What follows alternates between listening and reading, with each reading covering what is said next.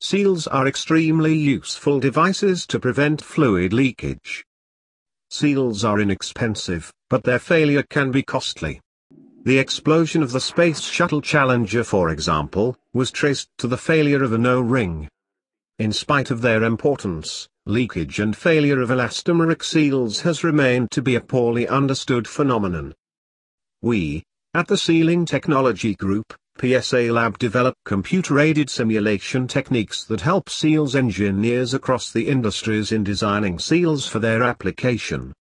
Our work is thus focused on modeling failure of elastomeric seals.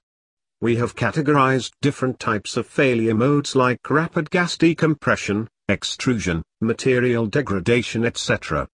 And noted that all these failure modes come under a single category of leakage, that is, leak-through interface. When a fluid leaks through an interface between two bodies, the leak rate can depend on 1. The surface finish of the bodies. 2. The contact load between the two bodies. 3. The pressure of the fluid. To study these characteristics, we have designed an experimental setup in which we apply pressure and measure leakage through the seal interface for various surface finishes and sealing forces. We will then develop a model that can predict this very phenomenon, and that model will be used to study various failure modes that we have described earlier.